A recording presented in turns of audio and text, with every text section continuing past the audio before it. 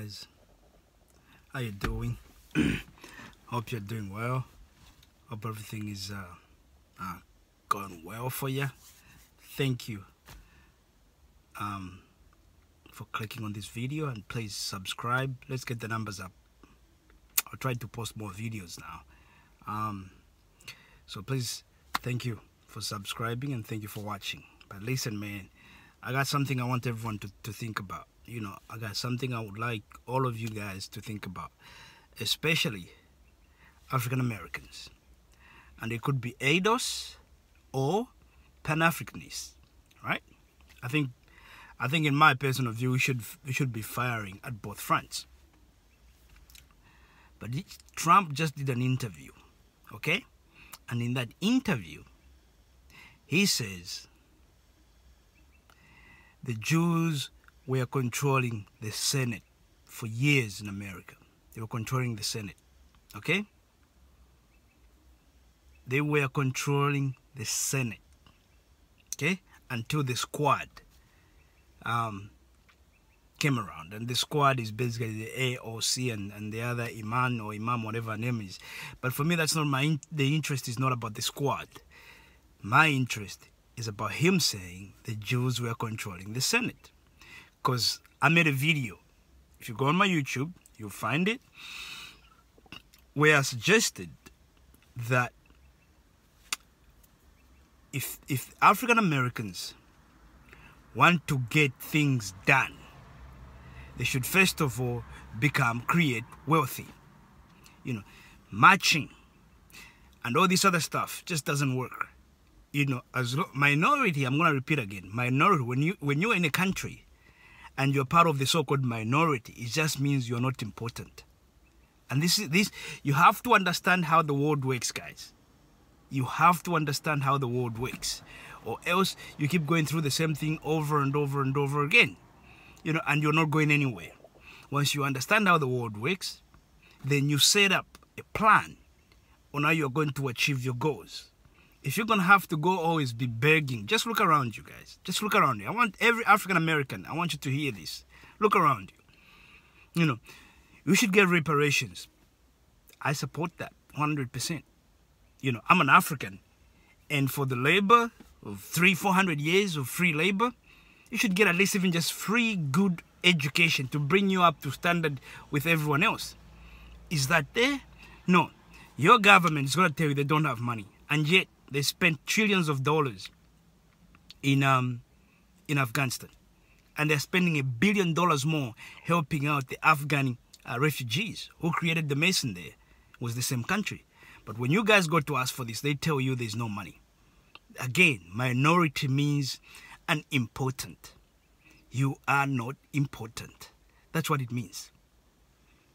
You see, the Asians, they had a few things. What did the government do? The government did something, put a few $1 million to help fight the hate against the Asians. Has that ever been done when it comes to black people? No. You know why it happened to Asians, even though they're in the minority?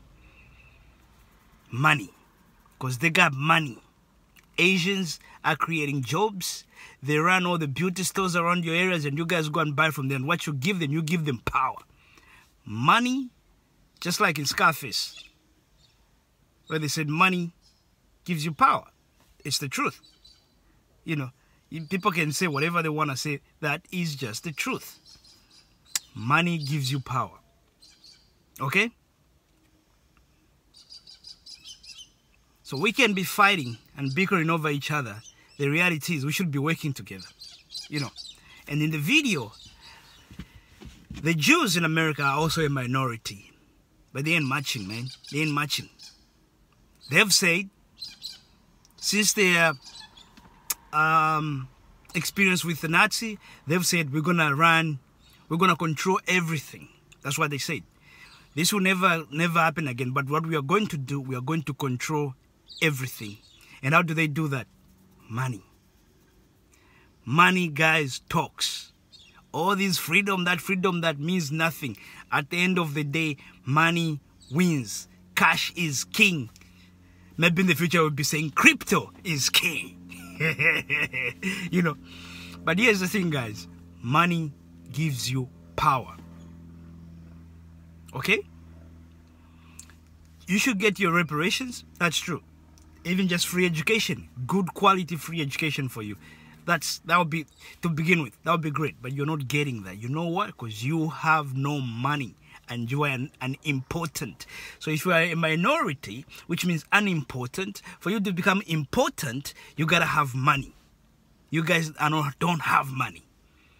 As a community, don't tell me, oh, we got Jay-Z, we got Kanye, and we got these other people, LeBron James and Junior. There's a guy who's even richer than LeBron James. You see, because you got that. You gotta have money. So how do you become important? Obviously, create wealth. Then the next question is, how do you create wealth? This is where Pan-Africanism comes in. Pan-Africanism does not necessarily mean you guys have to leave America and move to Africa. That's not Pan-Africanism. Pan-Africanism is to connect black people all over the world economically. You belong to the richest continent on the planet. Something up there has been done to us, both on the continent and in the diaspora, where we don't value ourselves. We devalue ourselves. We've been meant to believe that begging is the way to go. Because I'm going to give you something, all right? And I want you to give me an answer. Give me a country in this world that's not white, that's Christian and developed. Give me one country. All I'm going to ask for, one country that's not white, but it's Christian and it's developed. One country. You're not going to give me one. I hope you do. But as far as I've looked around, I haven't found one. China, it's not Christian. Japan, it's not Christian. India, that's not Christian. The difference between these people and us, those guys have managed to hold on to their culture. Whereas in Africa, and also in the diaspora among black people, we've destroyed our culture and then we try to assimilate into another racist culture. That's why in America, they'll consider you as part of the society. You know, that's why you don't get most of these values, because you are trying to assimilate into that culture. And because you're trying to assimilate in there and you are small, then you don't have a voice. You don't control the narrative. They do. Just look at it this way. You know, because you're part. If you look at just ambassadors, American ambassadors in Africa, I think we should have at least 90% or 80% of them black. That's not the case. It's still a lot of white people. Because you guys, in the end, they just say, oh, because we are Americans. You know, you don't control the narrative. So the way you do this stop marching. Stop marching. Stop. It doesn't do anything. I just heard George Floyd in Minneapolis. They've just declined, the Senate just declined some of the laws that were there to change something in relation to George Floyd, and they've declined that. You know, because you are unimportant. The way you do this, you have to remember Marcus Garvey was the #1 crowdfunder before even there was crowdfunding. You guys, you have $2.6 trillion spending power. That tells me you got money, right? But you don't realize the power that you have in your hands. You know, you don't have real money where you can influence things, but you have a basis from which you can grow real wealth. You know, because our friends, after their experience with the Nazis, they started to control everything. We're going to control the narrative by controlling the media. And we're going to control most governments by using money. You know, for you to own the media, you need money. This is what I'm telling you guys. Wealth creation gives you power. So what you should be doing now, listen to this. If you look around Africans, there's billions of Africans now, billionaires in Africa, right? And we still got a long way to go, and they're going to be more and more becoming billionaires. If you look at the guys that are making cars in Ghana, Kantanka. If you look at Emerson, all these guys are future billionaires. You know, Emerson, they're selling more cars in Nigeria now. Innocent. They're selling more cars in Nigeria as people become aware that we need to buy Nigerian produce. They become proud of their own country. They start to thrive in their own culture. Same thing in Ghana, Kantanka. All those guys are future billionaires. You know, Dangote, once the refinery is operational, you're going to see his money fly up. You know, the people that are doing now in bauxite, in all these, you have to realize Africa has almost every mineral that you can think of. You know, but you guys are not there. The Chinese are there making money, real money, billions of dollars. But you guys are not there, and you keep fighting. Stop this idea of, oh, we're gonna go to Africa and they're gonna have to welcome us with some red carpet. Forget about that. Go to Africa with a mission, because believe me, the same thing that has been happening to you mentally, it's the same thing that has been happening to Africans. It's even worse in Africa. You know, the narrative, because you guys don't control the narrative. Most people in Africa think America is the place. This is where you gotta go and make it. You know, we don't even, people would rather leave instead of even just getting like a metal detector on their yard to detect if there's any minerals. You know, if you've ever heard of the acres of diamond story, it's similar to what Africans do. Like, we leave. I'm a victim of that too, where we leave acres of diamonds to go and look for diamonds elsewhere.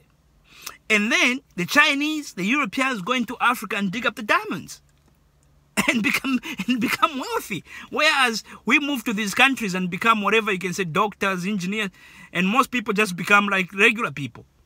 Do regular jobs.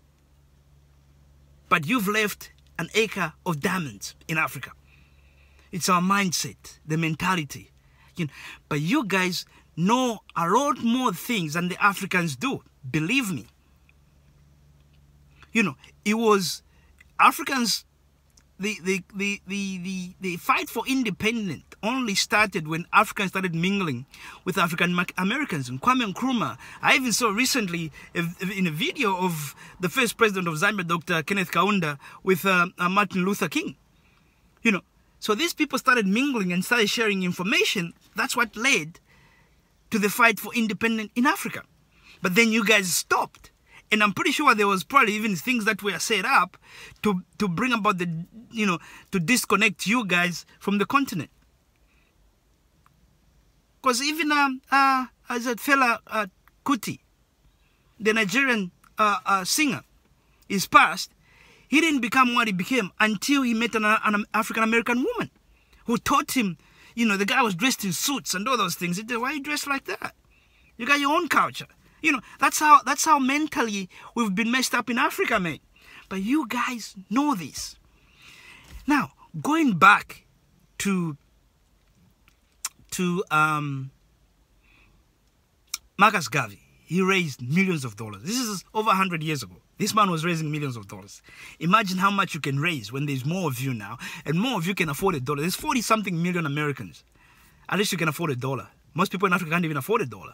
They can, but they have free land, you know. So basically what's going to happen is you guys can put your money together and you go to the Africans and say, you know what, I'm going to own 60% of this because I'm bringing in capital, I'm bringing in machinery, but this is your land, you know. So you're going to use that as capital and you're going to own 40%. You see how that goes? You see how that goes? It's cooperation over competition, guys. If you guys can go there, get into farming. I saw a video recently of a black man who used to be a chicken farmer.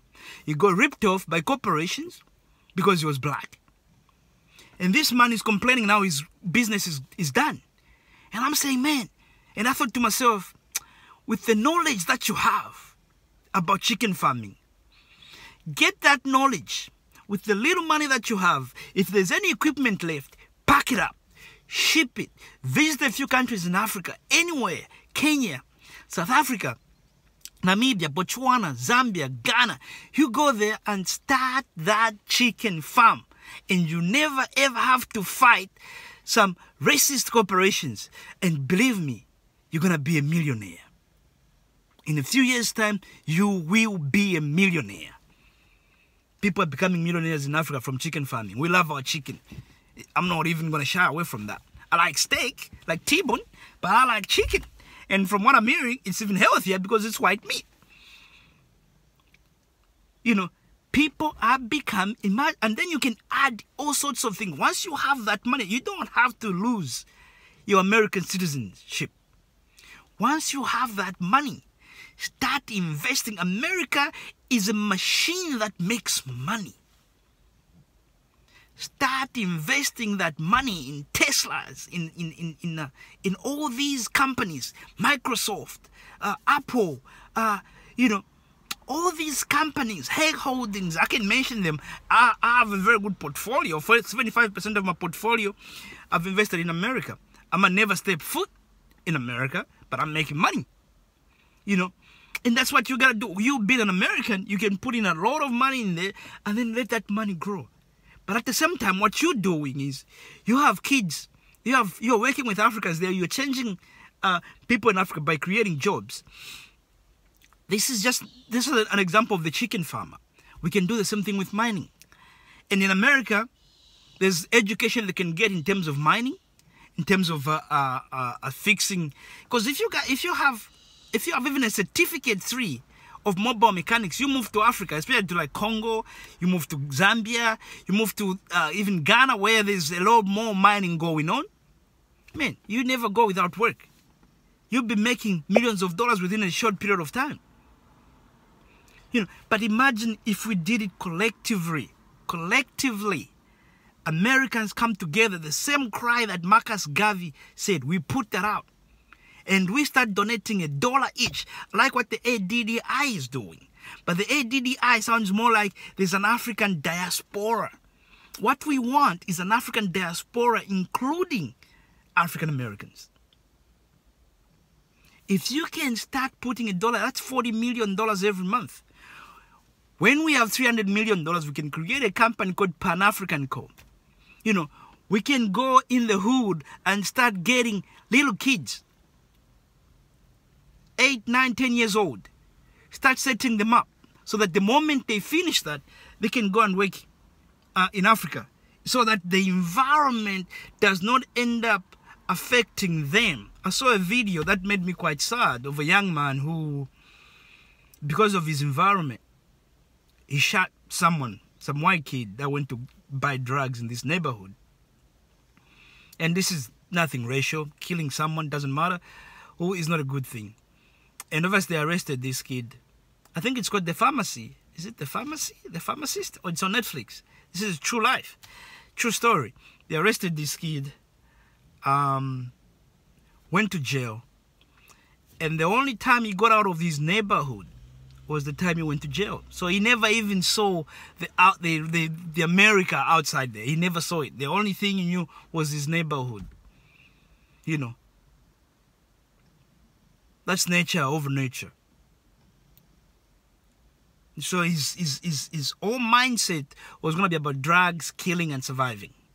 You know, if we can be getting these kids before their minds become like that, and show them to be proud of themselves. I saw one of my favorite my role, actually more like my role model, my mentor. It's called the Wall Street Trapper. You check him out. I did an interview, and the white guy who was interviewing him goes, you know, I actually believe the next Elon Musk will come from the ghetto. But the thing is, the kid in the ghetto doesn't have the confidence.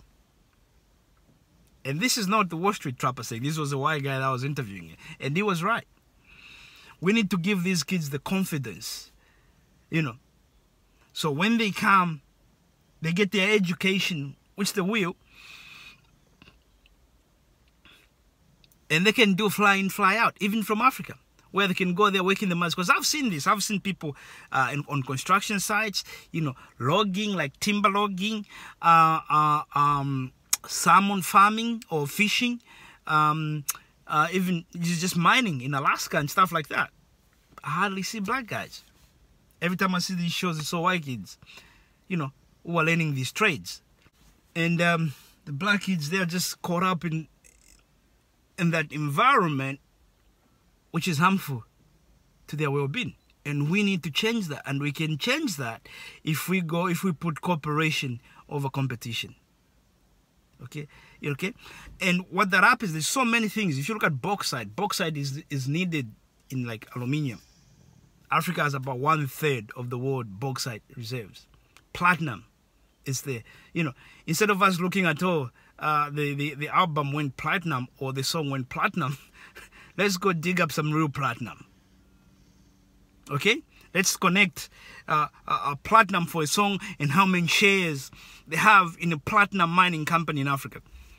You know, once we bring all that together, we can, with $300 million within like 18 months, we can turn that into $1.8 billion. You know, because we're going to have everything in farming. We're going to have everything. But this can only be achieved once we do it together. Together. Then watch what happens now when you start creating multi-billion-dollar companies, because you can move those companies and put them on Wall Street. Because believe me, Elon Musk today is worth $280-something billion or 30-something billion, depending on who you ask. That does not mean Elon Musk has that kind of money in his pocket or in his account. For him to get even $100 million, he has to sell his shares. So that means the capital that he has is in shares. You know, so, you know, there's a company called Jumia, which managed to raise $5 billion on its IPO. And this was a business in Africa. Unfortunately, it wasn't the African or African Americans behind, it was white kids. So even white kids have noticed that they could make money. And this is the reason why even Jumia hasn't been so successful, because it wasn't really black kids doing it. You know, but if you guys can create something like that, Wall Street is yours. Wall Street even started in the days of slavery. You know, but we are not out there putting our own companies, like your own companies, and making money. You're not doing it. So once we create wealthy, then we can start controlling the Senate, just like the Jews do it. Then you can get your reparations. Then you can get pretty much everything that you want, because money gives you power. You know, you can own many televisions. Like, revote is good, but let's have more revotes. You know, once we have that, then you can start controlling the narrative. And this is what I'm talking about. Create wealth. And the quickest way to create this wealth will be to connect with the diaspora, to connect to Africa, you know, farming, everything. Let's make sure that whatever is in the hood, every little shop that's in the hood that's selling shea butter, fake hair, and all that stuff, let's make sure it's 100% owned by black people. And the way you do that, let's create a franchise. And shea butter is in Africa. It's all over Africa. You know, let's go get it and put it in these shops. And you own a franchise through the billions that we are going to create. And we own every shop at every corner of our streets, of your streets in America. Then we do the same thing in Africa. The thing, guys, is this. Africa is on the rise. Unfortunately, Africa will always face problems. If you can even look at what's happening in Ethiopia. The moment the country started developing, they are now at war. But we will continue begging because we don't even know where we are headed. Now there's all these rebels and whatever trying to fight the prime minister. That's actually done quite well in Ethiopia for the last 5 years. I think Ethiopia was growing at 10%. Now it's going to be confusion over there. However, aside from that, if you look at Ghana, you look at countries like Zambia, even look at South Africa, the ANC, they're losing power. You know why? Because they're not doing great. They're not running the economy great.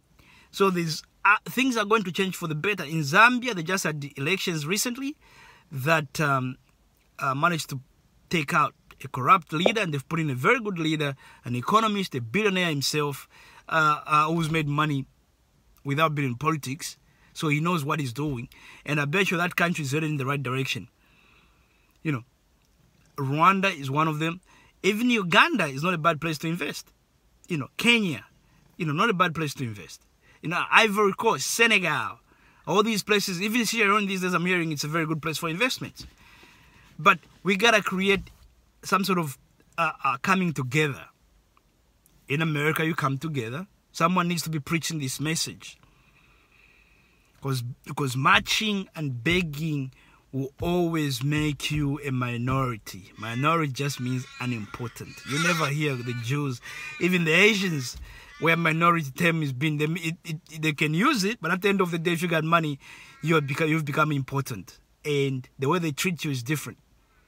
And this is where African Americans should be headed. Don't believe in these wars of some people trying to create these so-called diaspora wars. That's just idiocy. And we should never, ever follow that. You know, it's cooperation over competition.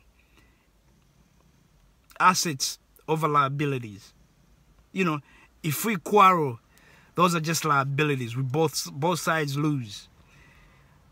But if we create an asset, cooperation, we win. And that's what we should be focusing on. Just remember, the Senate was controlled by Jews. How did they do that? Money. If you want to do the same thing, create wealth. That's my message here, guys. Thank you. And thank you for watching. Please subscribe. Goodbye.